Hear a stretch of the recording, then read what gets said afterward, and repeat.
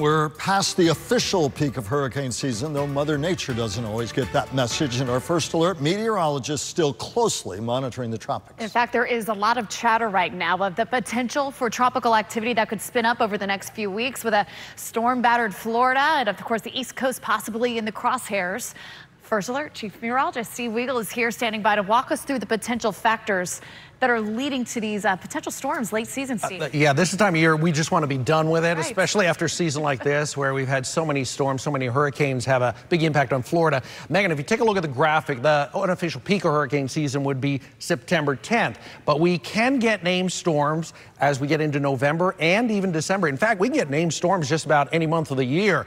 Water temperatures are critical, and they're several degrees above where they should be this time of year. They're running in the mid and high 80s and even low 90s as you get into the northwestern Caribbean. So that's a big factor. And the system that we're watching at this point, which is in the southern Caribbean, typically has one of two tracks. It comes closer to the Gulf of Mexico, or it moves toward the Bahamas and Puerto Rico and then off into the Atlantic and away from us. Here's a look at it. There's not much on the satellite. It's really disorganized, but into the weekend and early next week, we could see something form here that could potentially have an impact on our weather, although it's a low chance. It's something that we definitely have to watch. We say these late season storms, they seem unusual, but it wasn't that long ago we had one here in November. No, think about it. Only 2 years ago, Nicole, we were dealing with Nicole. There's a track of Nicole, made landfall around Vero Beach along the Barrier Islands and then moved inland. It was a Category 1 hurricane. And if you take a look back, I took a look back in the last, since 1950, and you can see about 5 to 6 tracks that moved across Florida. Some actually made landfall twice.